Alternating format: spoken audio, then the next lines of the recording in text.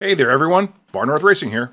So today I've got myself a channel first. After years of making these videos, a company has finally taken notice of me, and they've sent me a product to review. I make a video in which I give my honest opinion of the thing, and I get to keep it once the review is done, no strings attached. This is a pretty common social media marketing practice, and I've always wondered about the integrity of these kinds of reviews. As it turns out, completely legit. I was under no pressure one way or the other to say anything good or bad about the product. All that they cared about was that I release a video.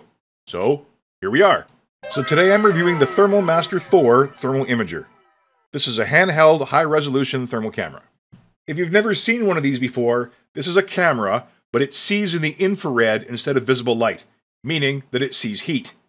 This lets you point the camera at something and see exactly what temperature it is, where the hot spots and cold spots are, as the camera renders temperature gradients as visible color gradients.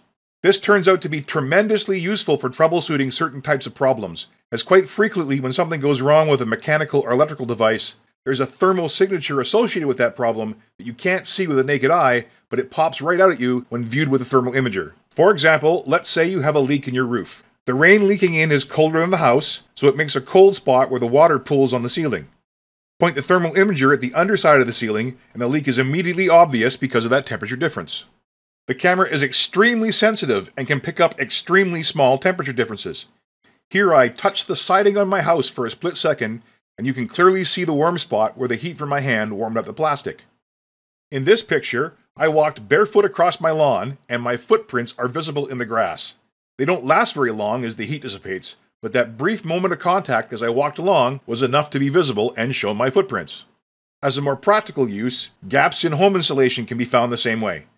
Winter heating bills too high? Scan the outside of the house looking for hot spots, and you can directly see where the heat is going because there is a missing piece of insulation. Here's a picture I took of the outside of my new shop. The shop is insulated, but I have a spot framed for a window that I haven't installed yet, and because it's not installed, that space isn't insulated. That lack of insulation shows up right away on the thermal camera. Let's say you're troubleshooting some electronic equipment. Failing components or bad solder joints will typically get hot, but not necessarily hot enough to smoke or scorch their surroundings or give off a smell where you can find it that way. So instead, point your thermal camera at it and the hot spots are immediately obvious. This specific picture is stock footage because I don't have any failing electronics to troubleshoot and take a picture of, but you get the idea. If you are careful, you can even use the camera to take direct temperature readings off of something. This can get tricky because different materials give off different amounts of IR light at a given temperature, such that two materials at the same temperature might look different in the camera. This is called emissivity, and to get an accurate temperature reading, the camera must be calibrated with the correct emissivity value for the material you're looking at, and tuning that value can take some trial and error. But for 90% of the use cases for a thermal imager, the exact temperature, and so the emissivity value, don't matter.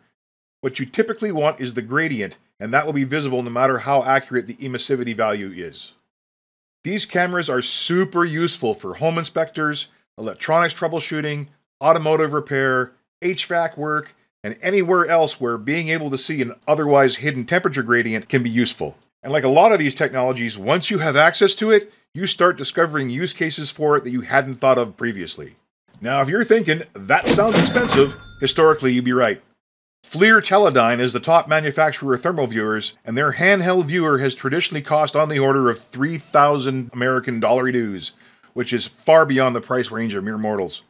If you're a professional home inspector, it's an essential part of doing business, and so it'll pay for itself in no time at all, but for some rando looking to cut down his heat bill, the cost of entry has been pretty steep. The alternative solution to this point has been something like the FLIR One. The FLIR One is a plug-in module for a smartphone that leverages the fact that all the computing gubbins needed to drive an imager already exists inside the smartphone, so you can save money by just buying the thermal sensor and the lens array. This product goes for about $300 US, which is a lot more palatable. In fact, I have one here. This is a really well-engineered piece of kit, but it isn't without its problems.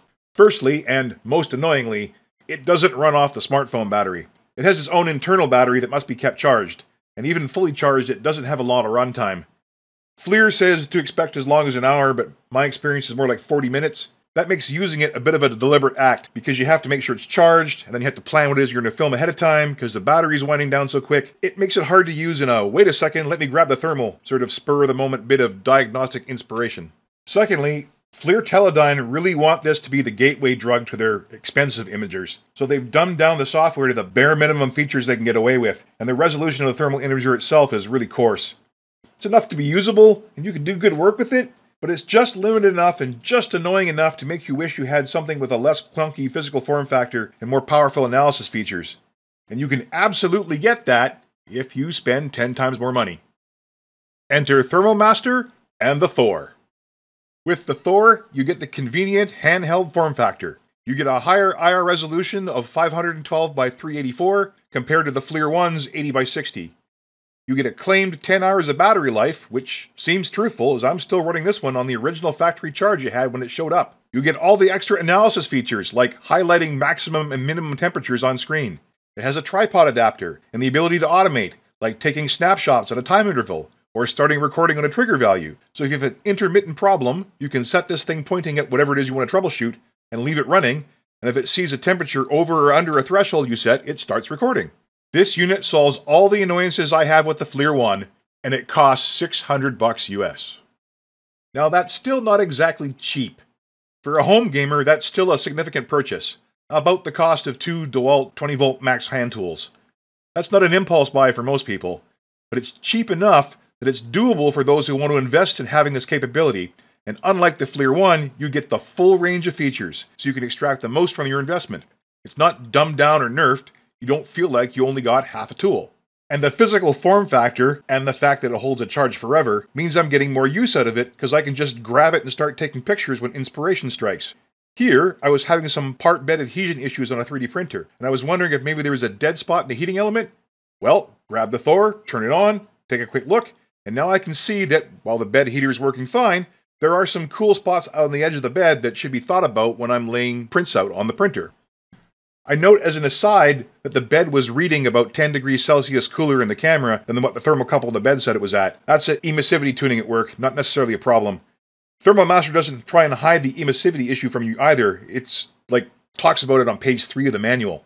This is a great device. Build quality is very good. The control interface is well laid out. The manual is very professional and properly translated. My review version came with this macro lens, which is apparently helpful for printed circuit board development, as it gets the resolution fine enough to check individual traces on a PCB, but I'm not enough electrical engineer to need this, so I didn't test it. It even came with an SD card. As for things I didn't like, and honestly, I'm really reaching here, the housing has this soft touch, almost rubberized plastic, which is good in the hands, but I've owned products with a similar plastic, 2 laptops, where the rubber got gooey and sticky with age. I don't know if it's the same material, but I've learned to be wary of this sort of rubber soft touch coating. Also, the lens cover is made of the cheapest possible plastic, like a styrene. But come on, man, it's a lens cover. It's not structural, it's not a wear part. If you're trying to cost reduce this item to make a price point, it's an entirely reasonable material to make it out of, so it's not like this lens cover is a showstopper. Honestly, if you want a thermal imager, you don't want to deal with the hassles and limitations of the phone clip-on camera like the FLIR One, and you want something you can just pull out of its case and start filming, this absolutely does the job.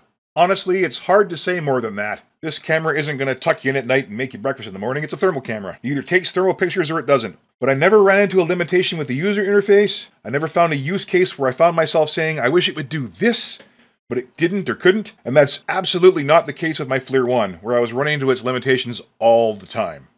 So then, with the data I have available to me at this time, and based on this review product, I have absolutely no problem saying that if you are in the market for a handheld thermal camera, but don't want to shell out $3,000 for a FLIR Teledyne, the Thermal Master Thor is a great option.